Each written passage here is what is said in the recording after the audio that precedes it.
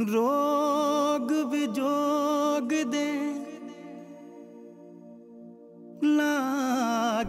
Our planet has a huge number of habitats and forms of life. Some parts seem to be without the possibility for life. Deserts, steppes, and mountains over 3,000 meters seem to make living impossible. One animal is specialized in those regions, the camel. But how can it survive in those areas? When you hear the word camel, you probably think about the light to dark brown animal with two humps. But there are some more animals that are part of the family of the camels. The family of the camels is partitioned in two parts. On one side, the old world camels with the camel or Bactrian camel, and the dromedary with only one hump. On the other side, the small relatives consisting of the llama, vicuña, alpaca, and the guanaco. They are the New World camels, which is another part of the camel family. Both groups are living on different parts of the earth. The Old World camels are living in big parts of Africa, Mongolia, and Australia. The New World camels are populating regions in the western part of South America. Back to our first question. How can they survive in those hostile regions? The Old World camel has one or two humps, is a mammalian, and can weigh up to 700 kilograms. Its normal food consists of plants, but in emergency situations it is able to eat everything, even the clothes of its owners. Its body has adapted to its habitat in an almost perfect form. Fully laden, it's able to walk up to 30 miles a day. To protect itself from sand, it has very long eyelashes and hairy ears, and it has the ability to close its nostrils. Furthermore, its upper lip is cleaved. The two humps aren't there for saving water like most people think. The camel uses them to save fat for drones. To save water, the camel uses its big stomach system. It has the ability to drink 120 liters of water in just 10 minutes. With that stock, the camel could survive 2 weeks without drinking water, or up to 30 days without eating anything.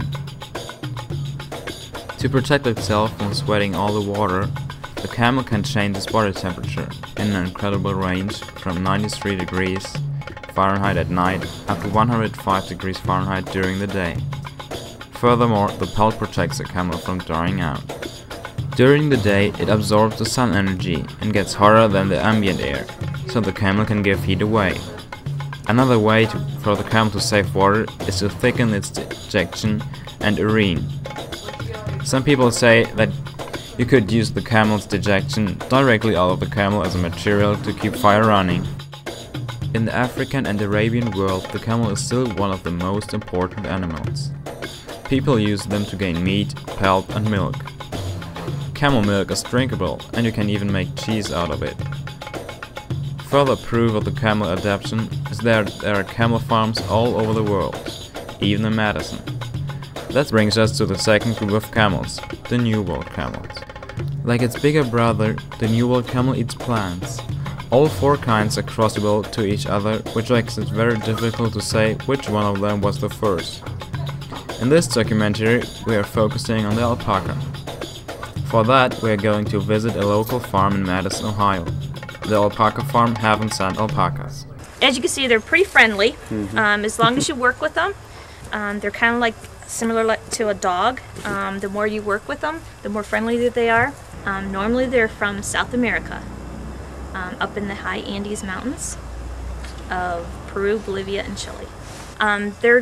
Their diet is very low in the fact that we don't really beef these animals up. We want them to stay slim. So we feed them a grain, and it's only a cup of grain per animal per day. They also get hay. It's called free choice hay. They always have the choice of having hay, so it's hay and grain. We shear them once a year. Their fiber grows a ½ an inch every month. So by the time it's shearing season, it's a good 6 inches. Alpaca fiber is, the scales are all together, and so that's what makes it really nice and soft. It's also a hollow fiber. It has a hole in the middle of it, which makes it very insulated, which makes it very warm for us. It's actually 3 to 5 times warmer than wool. So to have an alpaca sweater is like wearing a coat. Well, color-wise, there's 22 natural colors. Anywhere from the very whites to what we call fawn, which is a light tan, to browns, to blacks, and then grays. They're in all 50 states, including Alaska and Hawaii. The most concentrated is here in Ohio. Wow. Pack animals are llamas. They're bigger boned. They're twice the size, I shouldn't say size, but twice the weight. Llamas are usually around 400 pounds full size. Alpacas full size are anywhere from 175 to 200 pounds. So they look bony, or they look beefy because it's all fiber. Once we shear them, they look like little stick figures, and you swear up and down it's not the same animal as what you started out with. But yeah, you'll notice once we shear them that they're very, very thin boned, and you just can't carry heavy things on them. How do they adapt? Well, there's very certain characteristics about them. One is their feet. A lot of people think that they're a hoofed animal, but they're not. They're actually a toenail animal, and they have a pad on the bottom of their foot, similar to like a dog. It's a soft pad, and that gives them the stability to be able to walk on cliffs and high mountains and not be able to slide. And so that's kind of unique about them. The other thing that they have is their teeth. They only have bottom teeth. So when they are eating the grass, they don't pull the grass all out by the roots. They only tear the grass. So you can see that some of the pastures will be way low, but they won't be completely all tore up, similar to like if you go into a horse farm.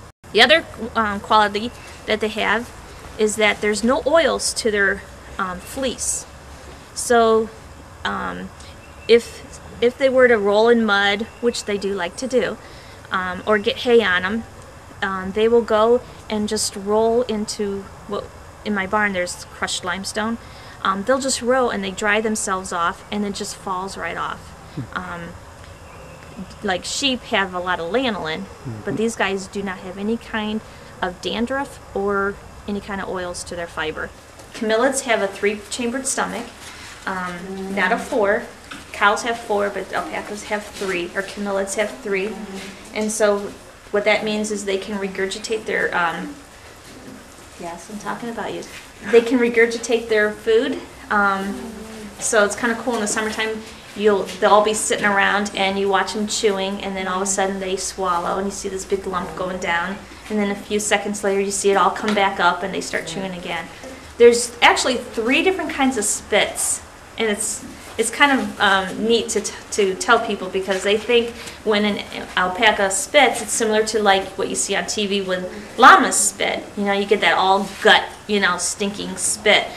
But there's an air spit, in their pecking order, they put out an air spit first, and that's just a warning saying, hey, I'm not liking something. Then they'll also have a wet spit. It's mostly just saliva kind of spit. And then it's the all-out gut spit that really smells. It's the acid in their stomach, and that they'll bring it all up. And that's what llamas do. And that's why you get that real stinky, gooey kind of spit. But there is 3 different kinds of spits. They only have bottom teeth. They do have molars in the upper and lower in the back that they chew from. But in the front, they only have bottom. And as they, from the time they're crias, their teeth consistently grow. But here, we don't have that. So we actually have to file their teeth.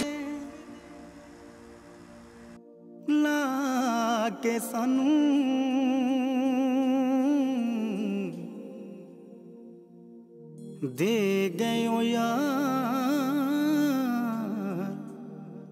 सौगतां